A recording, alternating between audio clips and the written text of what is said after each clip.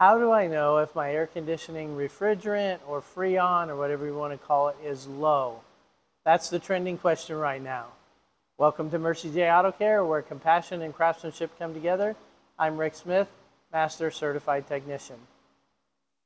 Now, typically, if air conditioning is not as cold as it should be, it's going to be one of two issues. It's either going to be low refrigerant or freon, or it's going to be a problem with the airflow inside the car because we blow air over the evaporator, which is what I call the ice cube of the car, or over the heater core, which is the hot part. And if the door is messed up, it will blow over the heater instead of the evaporator.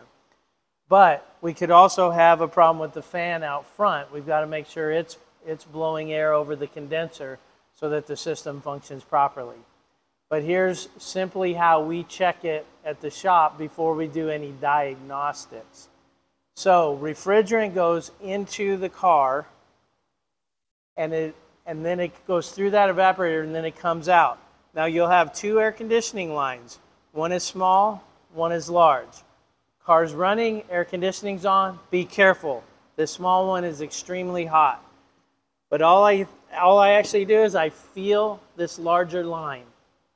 Whatever temperature that larger line is, that's what the temperature of the evaporator inside is. So if it's very cold, likely my refrigerant's at the right level. If it's barely cool or even warm, it could even be almost room temperature and still have cold air coming out of the vents. But regardless, whatever that is, that's about the temperature of the evaporator at the end of its cycle. So that can give you a little bit of an idea. Otherwise, we have to use equipment like gauges and things like that. But that's a quick check to maybe give you an idea of where to go. Thanks for watching. Until next time, safe travels and blessings to you.